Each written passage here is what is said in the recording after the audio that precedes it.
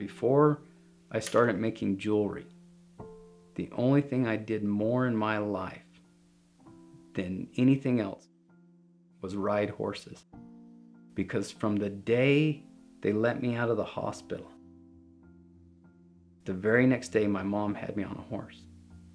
And for 20 plus years I rode horses probably almost every single day of my life.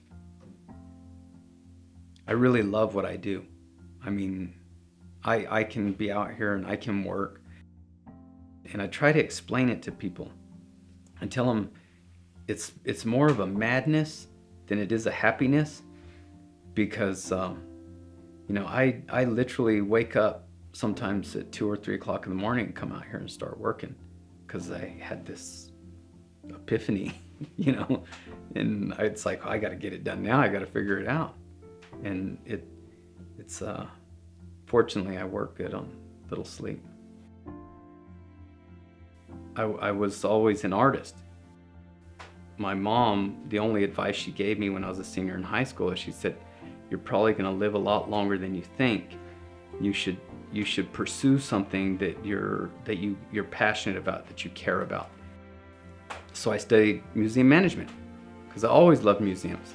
And in order to graduate, it required that I took a certain number of electives.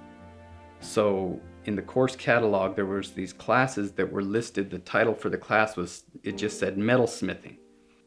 I figured that's got to be an easy A, because that's all I was looking for, is just, you know, something to get that requirement out of the way.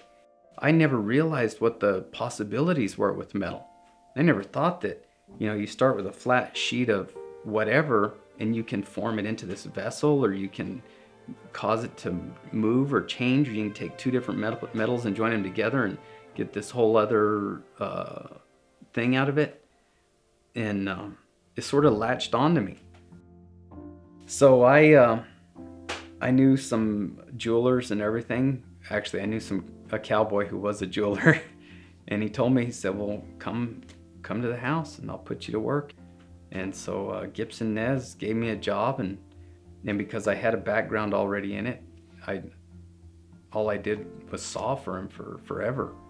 And he introduced me to the art business from the artist perspective. Gibson showed me that it was a viable way to make a living if you knew how to do it, if you worked it right. And so I realized that the training that I had was just the tip of the iceberg. So I went back to school at UNM, and I studied under Constance de Jong, was the metalsmithing professor there. But the thing that she was known for was patinas, coloring metal, which really spoke to my painterly side. So I got my BFA at UNM, and then it's pretty much been the deal. I mean, all that time I worked on jewelry and worked for other artists and worked for jobbers and was in the jewelry business. But that was how I got started. It's all an accident. Thought I could get an easy A.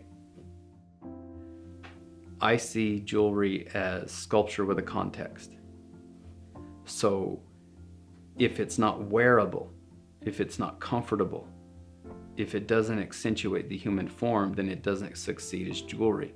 Then it is just sculpture. You know, when somebody wears a piece of my jewelry, I want it to be comfortable. I want it to fit their body, because if it feels good, then you feel good wearing it. Then the fact that it's beautiful only accentuates that even more. It's like a good saddle.